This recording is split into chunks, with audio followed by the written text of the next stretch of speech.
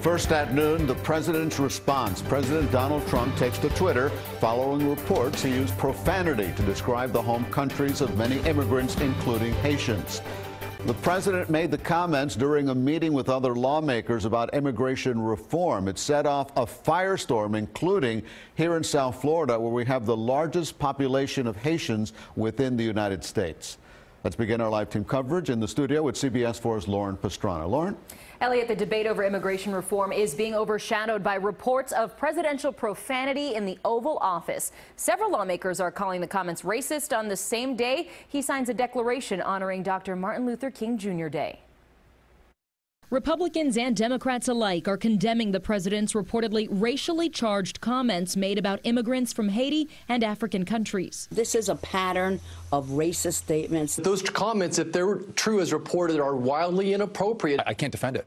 I don't think anybody can. President Trump denying he referred to those other countries as blank holes. Tweeted, quote, "Never said anything derogatory about Haitians other than Haiti is obviously a very poor and troubled country. Never said take them out. Made up by Dems. I have a wonderful relationship with Haitians. Probably should record future meetings. Unfortunately, no trust." Cameras weren't in the meeting, but Democratic Senator Dick Durbin was. In the course of his comments, said things which were hate-filled, vile, and racist. I use those words advisedly. I understand how powerful they are. But I cannot believe that in the history of the White House, in that Oval Office, any president has ever spoken the words that I personally heard our president speak yesterday.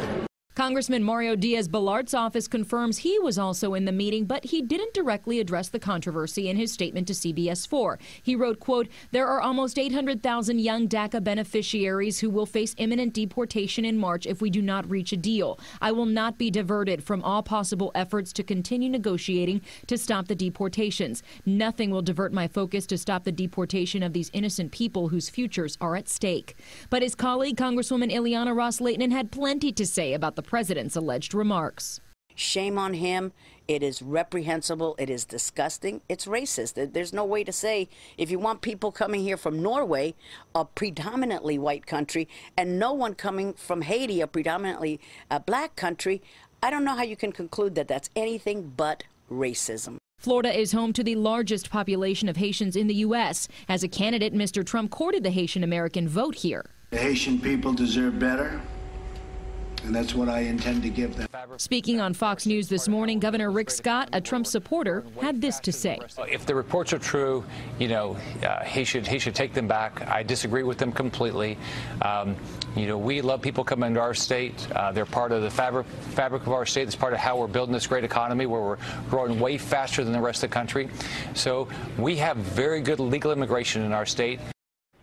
President Trump just signed an MLK Day proclamation. We carried it live here on CBS 4, but he did not answer any questions from the press. Senator Durbin says Republican Senator Lindsey Graham actually spoke up during the meeting and challenged the president's comments to his face. Durbin says that took incredible political courage, and he respects Lindsey Graham for it. Elliot? Lauren, thank you.